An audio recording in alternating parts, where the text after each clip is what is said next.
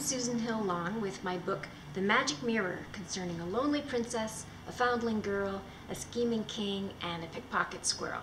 It's a tale about a courageous girl who trades away everything she relies upon for a magic mirror in which she glimpses a strange, wild-eyed man. On her journey to find him, she gathers to her one by one a band of true friends, and together they discover the meaning of family. When I was writing the book, I gained a host of true friends, my characters.